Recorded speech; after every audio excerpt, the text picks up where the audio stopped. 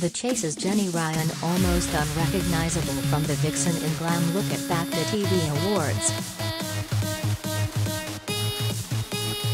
Jenny Ryan, 40, looked amazing as she attended the BAFTA TV Awards this evening.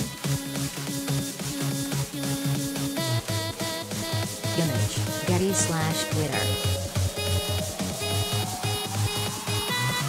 Jenny Ryan, 40, looked amazing as she attended the BAFTA TV Awards this evening. The Vixen made sure to turn heads as she posed with her The Chase co-stars in a sparkly emerald green dress. The sparkly dress featured a tie element at the front, drawing in the quizzer's waist and showing off her curvaceous figure. She styled the outfit with black stiletto heels and white pearl earrings and a matching necklace. Jenny wore her signature glasses, accompanied with a bold red lip to finish her look. She fashioned her blonde dresses into a curled look, which complemented her elegant outfit. Jenny was accompanied by her fellow chasers, Mark Levitt, Ben Haggerty, and Paul Cena. Anne matched with Jenny as she went for a sparkly blue dress and matching dark blue shoes.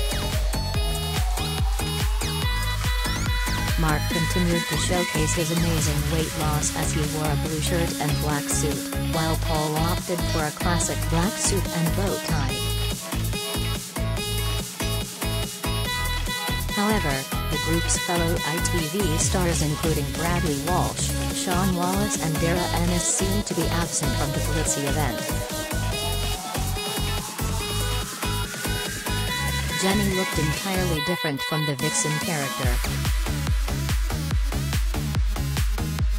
The sparkled green dress featured a tie element at the front, drawing in the quizzer's waist, showing off her curvaceous figure. Image, Getty. Jenny didn't leave her signature glasses at home. She styled the outfit with black stiletto heels and white pearl earrings and a matching necklace. Image, Getty. Jenny was accompanied by her Chase co-stars. Jenny was accompanied by those behind the show on the red carpet as well as fellow chasers Mark Levitt, Ben Haggerty, and Paul Cena. Image, Getty. Ben Haggerty also went for a statement sparkled dress. Anne matched with Jenny as she went for a sparkled blue dress and matching dark blue shoes. Image, Getty. Jenny took to Twitter to share a pic. Jenny arrived very early at the BAFTA's ceremony to find her seat.